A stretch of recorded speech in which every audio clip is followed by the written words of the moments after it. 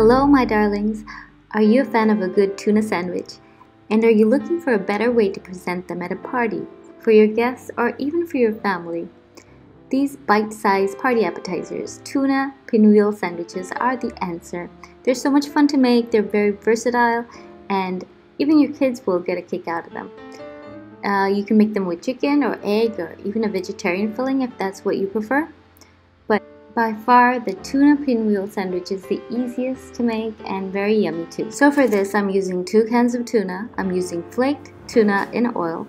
You need to drain the oil thoroughly first. Now we're going to add this to a small processor. Add 2 shallots or the same amount of red onion, 4 tablespoons of your favorite mayonnaise. Please check my recipe for homemade mayonnaise. And we're also going to add 1 teaspoon of mild American mustard here. Very basic. Now we're just going to process this until you get a nice filling that is spreadable. It shouldn't be too chunky for best results.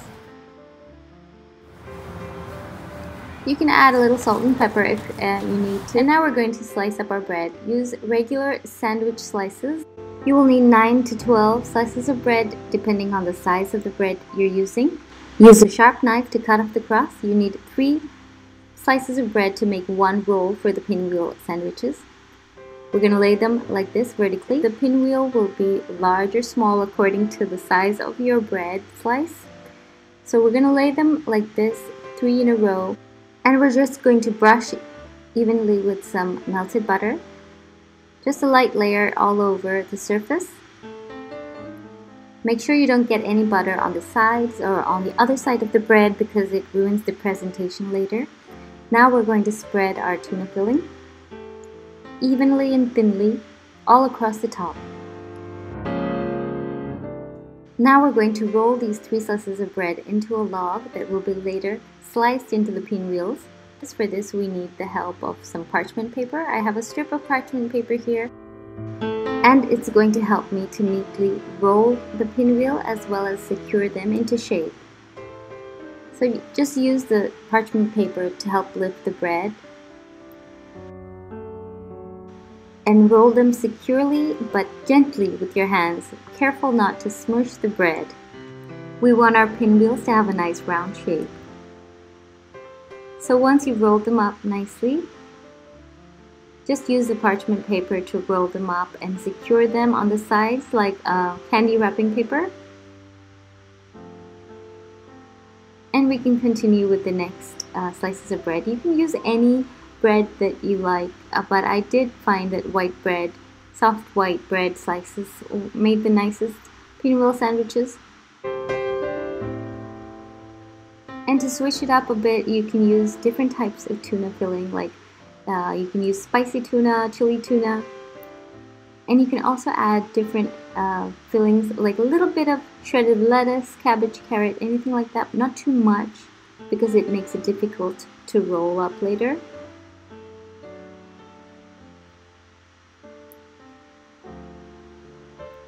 And on the edges of the bread, where one slice of bread meets the other, you can add just a little bit of the melted butter.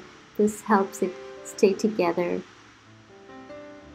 and makes the end result, the pinwheel, look better. I did find that the smaller size bread slices made the nicest pinwheel sandwiches. But if you want your final pinwheel sandwiches, that's the circle, to be bigger, to be topped with ingredients like chopped scallion or grated cheese for garnish, you might want to make them bigger with the bigger slices of bread. Always make sure that the bread is aligned correctly before you start to roll them. And it really is important that you don't get the butter on the sides and the other side of the bread because it ruins the final presentation. Now once the tuna pinwheels are rolled in the parchment paper, I also like to secure them with foil paper. This helps to freeze them better.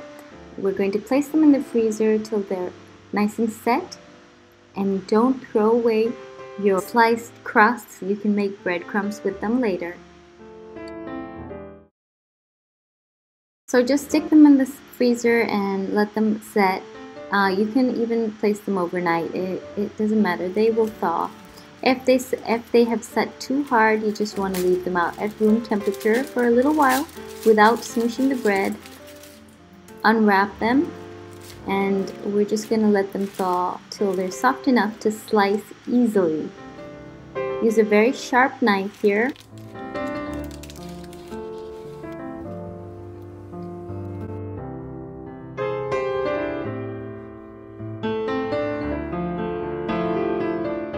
If they're frozen in any sense, like towards the center, just let them rest for a little while longer before you slice them. They should slice very easily, and they make these cute pinwheel sandwiches. Now, these are the smaller sized ones. The larger sized ones, as I mentioned before, you can top them with some chopped scallion or cheese or anything you like. The smaller ones, you can add some ground black pepper on top. That's pretty nice as well. These cute pinwheel tuna sandwiches make a great party appetizer or special snack. I hope you enjoyed this quick video recipe. I hope you try them and let me know. I'm Shana. Thanks for watching. Bye!